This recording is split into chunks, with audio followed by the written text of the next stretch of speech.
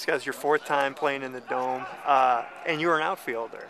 And Mark was just talking to me a few minutes ago about the fact that when you come out of practicing in Morris, it's the outfielders who had the least amount of work. Have you found that to be a challenge? Yeah, because, I mean, we're in the gym. I mean, as much as we get is Coach Harding dropping the ball off the balcony up top, and that's just not realistic at all. Right.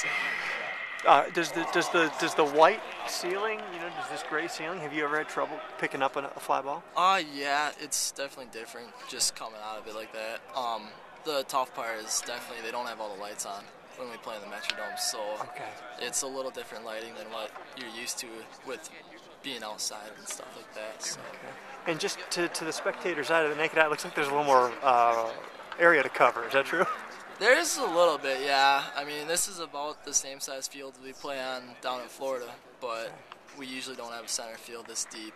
Okay. There's definitely a lot of real estate out there to cover. How about hitting? Does it seem any different staying at the plate here as opposed to any other field? No, not much. I mean, you got the blue background, so I mean, you can definitely pick up the ball just as well. So.